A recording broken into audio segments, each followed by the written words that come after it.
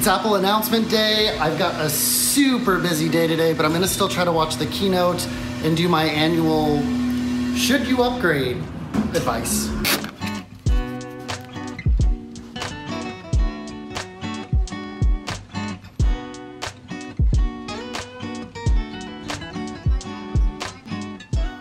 What the heck? It's a little weird because when you set up an Apple Watch and the ECG and it's like, this will not detect a heart attack, but then they play this video that's like, the Apple Watch saved my life, it detected a heart attack, like, but they warn you that it doesn't do that. Like, it feels a little untruthful.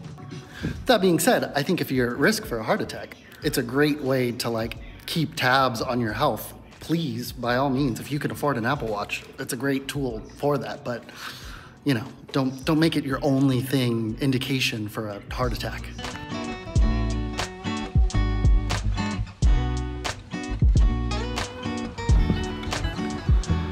Now at JSA to act in a short little PSA for the Downtown Fresno partnership.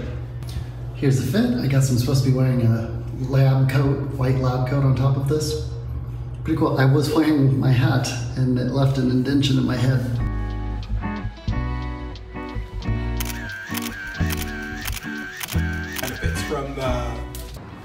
Done at JSA, recorded a quick couple lines about downtown Fresno, and I can't keep my Pelican case straight. I took my Pelican to show Roger and Josh my R5C. Now it's too dang hot. I'm gonna put my shorts back on and do some more work at CMAC.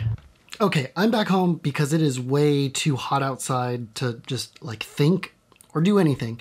So here's the moment you've all been waiting for. Should you upgrade? The question people ask me after every iPhone announcement. Let's go in order.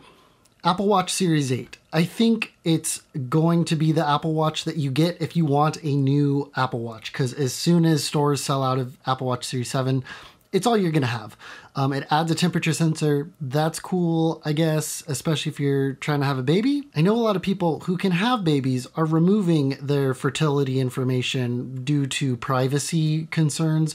So not a huge deal. The new crash detect stuff seems cool. The watch thing that's most interesting to me is the SE. It seems to be an Apple Watch Series 6 plus a couple of the nice new features from the Series 8, like the new sensors and crash detection. I think the new SE is going to bring a lot of people into Apple Watch who haven't had one before. The SE doesn't feel nearly as crippled as it used to. And then the Ultra. The Apple Watch Ultra is humongous. And all Apple really needed to say is it's got 36 hours of life and 60 hours if you use it in low power mode. And I think it's gonna sell a ton. Now there's added GPS functionality, scuba diving functionality, all kinds of cool stuff to go after folks that are considering a Garmin, and more power to them. But I think there's gonna be a ton of people who are just like, I want that big battery, give it to me.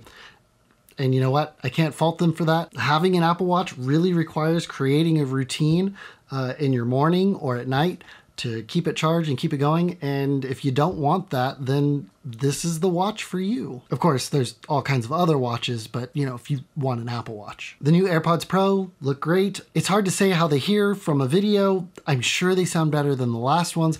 My real big hope is that connectivity is more solid. I'm really interested to see how well that H2 chip connects and stays connected. But there's also some small quality of life things that are really nice. The built-in speaker for when you can't find the case for your AirPods Pro, and the lanyard hoop. Great additions to help prevent losing them and to help prevent needing a bulky kind of case just to keep it on a lanyard. And then there were the stars of the show. New iPhone. Rest in peace, iPhone mini. The iPhone 14 looks nice, the camera upgrades look great, and the satellite connectivity for emergencies, A+. I think that's great. Who do I think the iPhone 14 is for? I think it's anyone who's been using an iPhone 11 or older. The last 2 years of the boxy design are here to stay, and if you don't like it, it seems like you're gonna be stuck with it, but I personally really love the boxy design. And I think if you've been making it work with an iPhone 11 or earlier, that's awesome, but I think you're gonna feel some really good performance upgrades, and the new camera is probably gonna blow you away. And the plus size is back. I think the iPhone 14 Plus is for anyone who wanted a big phone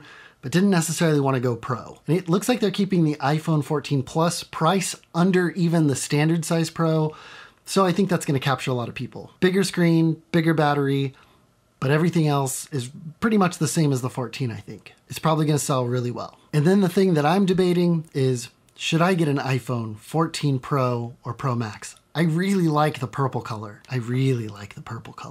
But I'm gonna try to live with my iPhone 13 for another year. I'm still really happy with this phone.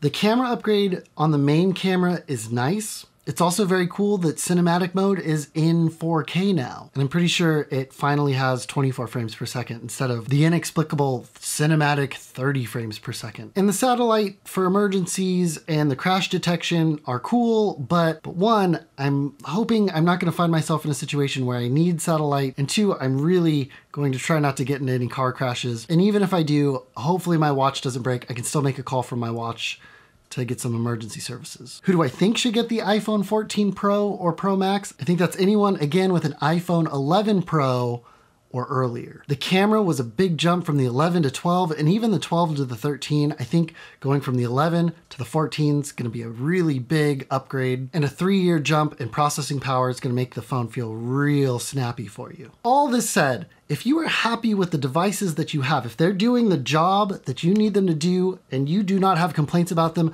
do not spend your money. Spend your money only if you need something new. I am all for trying to make the stuff that you have last for as long as possible. And that's why I'm gonna try to hang on to my iPhone 13 Pro Max for another year. Anyway, that's my thoughts on this year's iPhone event. I hope it was helpful for you in deciding what you should do this year. And if it was, give it a thumbs up. And if you wanna hear me talk more about technology and cameras and phones and join me on some fun adventures, hit subscribe. And I will see you later. Peace.